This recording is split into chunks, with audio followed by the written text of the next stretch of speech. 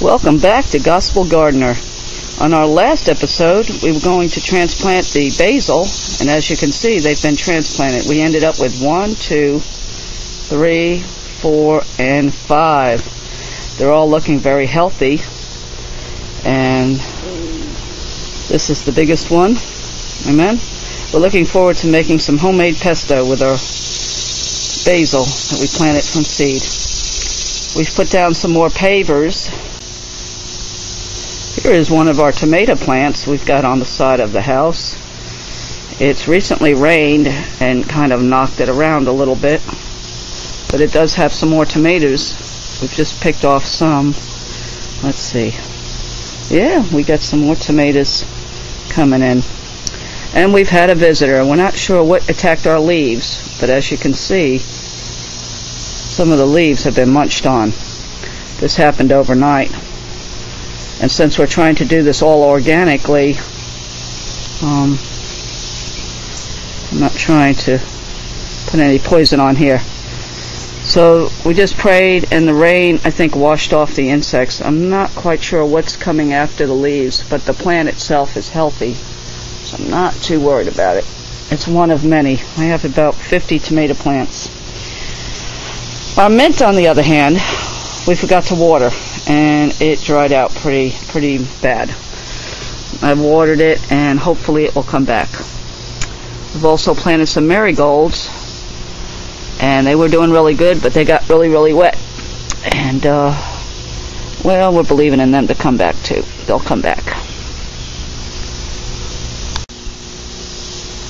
Our pepper plant on the other side of our tote garden is doing very well, actually.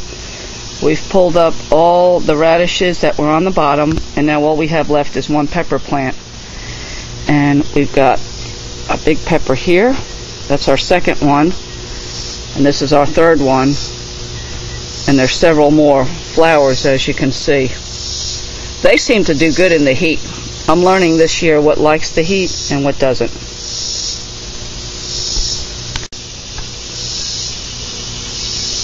Our Kentucky Wonder snap beans are still hanging in there, and we have lots of beans on them. If I can get you close up here.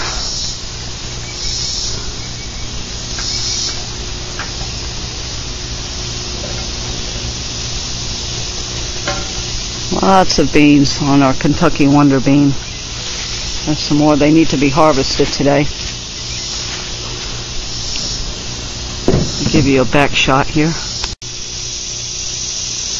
An overall view of the Kentucky Wonder bean on the side of the house. You can see how high it's gotten. And again, that's an 18-gallon tote that we've used. All the totes are 18-gallon except for I believe the pepper tote and the strawberry tote.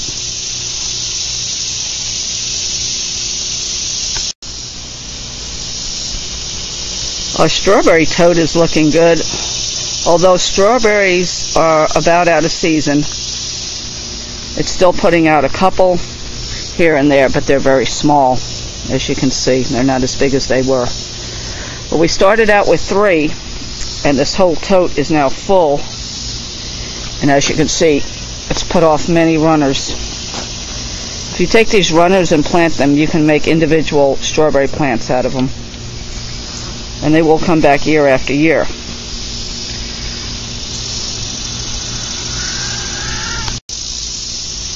One of our little visitors. Okay, one of our tomato plants, and it's doing rather well. It's just loaded with tomatoes. Here's one in the middle. As you can see, it's ripening nicely. And we have several others.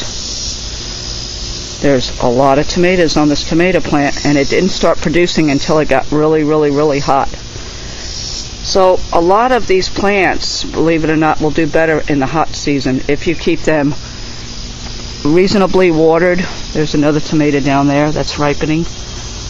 Box with our squash, our yellow squash, and it's just taking off. It's filled up the box and coming out of the box now. again, 18-gallon totes is what we used with Miracle-Gro. And that's got 2 squash plants in it and a tomato plant in the background that we planted. I wasn't sure how much you could plant in a tote, and so this is our first year, but the tomato plant and the squash are getting along really well. And as you can see, there's tomatoes all over the vine. That's our second tomato plant. And these are just regular slicing tomatoes. Amen. And there's the one next door to it. So they would be about 2 feet apart, each tomato plant. The squash plant is also doing really well. It's got flowers all over it. It's doing really, really, really well. And, oh yes, there are some carrots down there, believe it or not. That being said, probably I won't put that much in a tote next year. If I do this again, we won't put carrots. I mean, I think that's a little bit much, but... Oh, there's a squash. Let's see. Yep, time to pick that squash. Well, we'll get that later.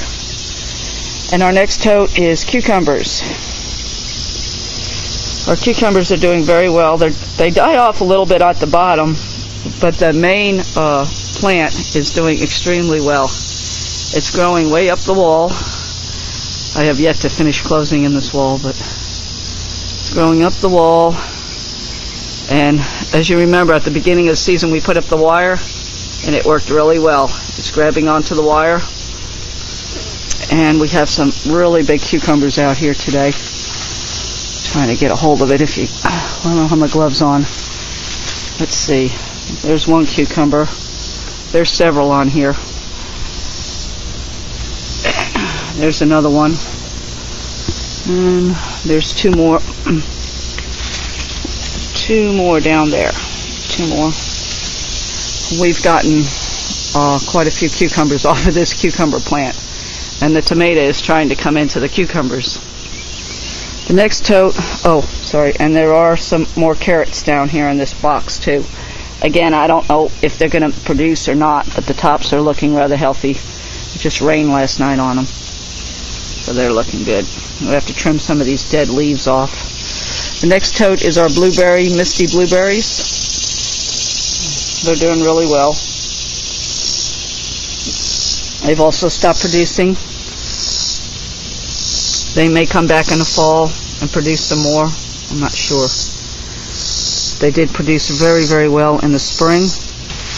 Whoops.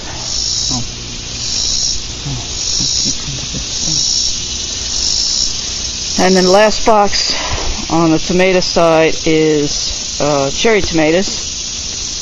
Again, we'll step back and give you a view. This was 6 small cherry tomato plants we put in a tote, and it just sort of took off.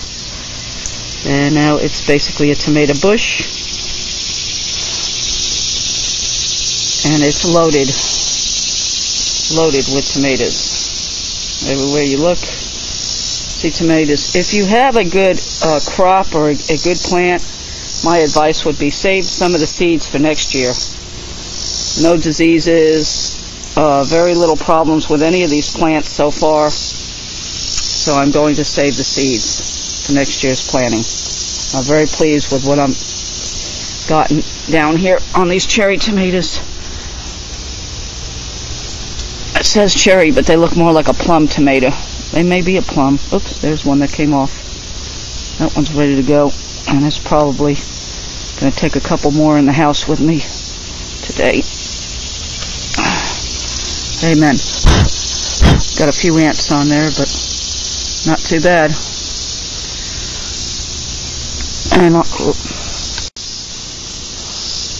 last but not least is our thornless blackberry. And it is still hanging in there. We thought we had a little issues at the beginning of the season, but we sprayed and we prayed. And the cane seems to be doing really well. Down here, I think it just got some light mildew on it is all it was, and it's still producing. It's putting out some shoots. All of these big shoots are brand new shoots. But on blackberries, there's your cane, and then the other shoots. The main cane is the one that produces the fruit. Amen.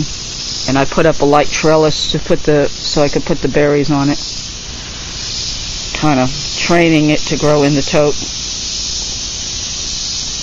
Amen. And we've started throwing some pavers down. Amen. And, well, we're getting there. This has been your host today, Minister Cameron with Gospel Gardener, saying, we hope all your gardens are growing green this year too. And God bless till we meet again.